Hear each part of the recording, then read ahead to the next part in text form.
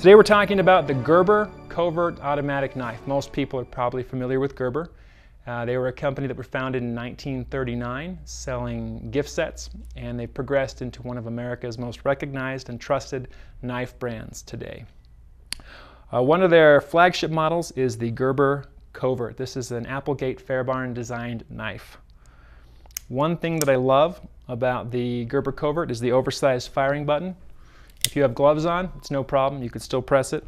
And the oversized front-mounted safety, it locks the knife closed and it locks the knife open.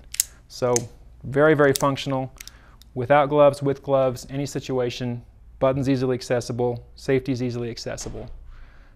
In addition, the blade is S30V. It's black coated, partially serrated. S30V, as everybody knows, is a premium steel. Really good thing to have on your knife. You've got the anodized, black anodized aluminum handle. This is 6061. Check there, yep. 6061 aluminum, which is pretty standard. That's what most knives have. It's got grooves in the front and in the back. It also has a deep carry pocket clip, so when you put it in your pocket, it rides really low, very comfortable. And of course, it has the lanyard hole. You can attach a lanyard, carry it around your neck, or just put it around your wrist so it won't fall off when you're in combat or just bumming around your neighbor's yard.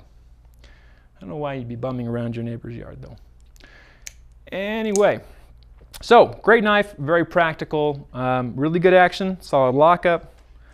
These have been very, very popular. They're $139 and they're available on bladehq.com. If you have any more questions, just leave us a message in the comments, shoot us an email, give us a phone call, and we'll be happy to answer any questions you have and take care of you.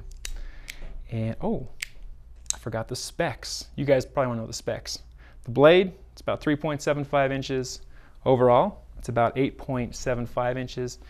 And just from weighing it with my hands, since I didn't write the specs down for the weight, I'd say it's about 4.5, 5 ounces. I'm like a human scale. It's going so well. Anyway, that's it for now. Thanks for watching. Please subscribe to our YouTube channel, and we'll see you next time.